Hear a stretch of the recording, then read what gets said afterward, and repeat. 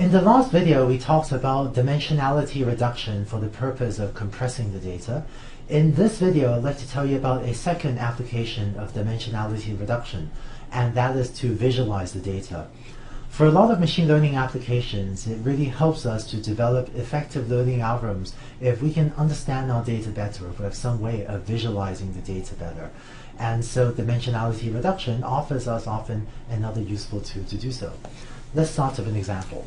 Let's say we've collected a large data set of many statistics and facts about different countries around the world. So maybe the first feature, X1, is the country's GDP, or the gross domestic product. X2 is the per capita, meaning the per person GDP.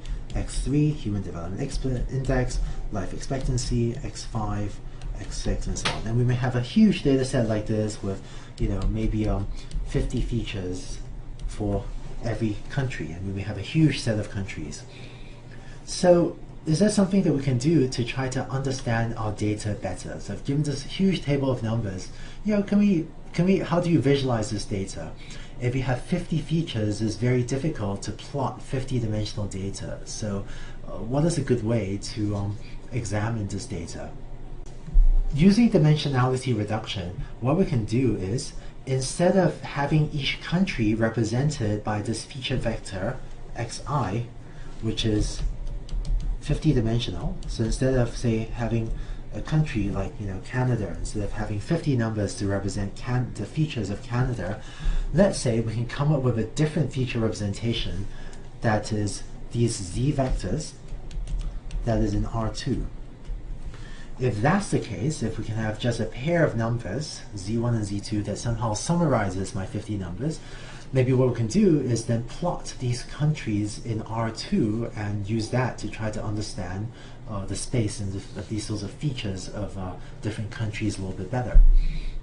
And so here, what you can do is reduce the data from 50D, from 50 dimensions, to 2D, so we can plot this as a two-dimensional plot. And when you do that, it turns out that if you look at the output of the dimensionality reduction algorithms, it usually doesn't ascribe a particular meaning to these new features Z1 and Z2. And it's often up to us to figure out, roughly what these features means. But if you plot what these features, here's what you might find. So here, every country is represented by a point Zi, which is in R2. And so each of those dots in this figure represents a country. And so here's Z1 and here's Z2. And highlight a couple of these. So we might find, for example, that the horizontal axis, the Z1 axis, corresponds roughly, to the overall country size, or the overall economic activity of a country. So the overall GDP, overall economic size of a country. Whereas the vertical axis in our data might correspond to the per person GDP, or the per person well-being, or the per person economic activity.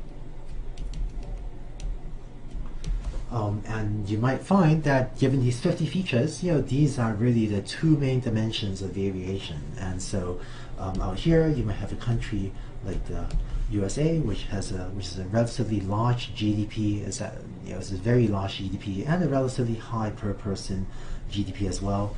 Whereas here, you might have a country like Singapore, which actually has a very high per person GDP as well, but because Singapore is a much smaller country, the overall economy size of Singapore is much smaller than the US.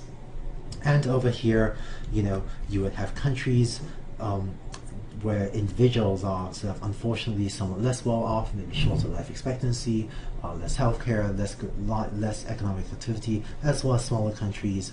Whereas a point like this would correspond to a country that has a substantial amount of economic activity, but where individuals tend to be somewhat less well off. But so you might find that the axes Z1 and Z2 can help you to more succinctly capture really what are the two main dimensions of variations amongst different countries, such as the overall economic activity of a country, reflected by the size of the country's overall economy, as well as the per person individual well-being measured by per person GDP, per person healthcare, and things like that.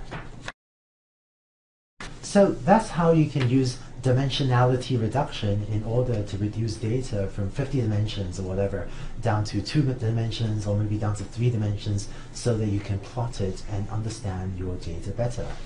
In the next video, we'll start to develop a specific algorithm called PCA, or Principal Components Analysis, which will allow us to do this and also do the earlier application I talked about of compressing the data.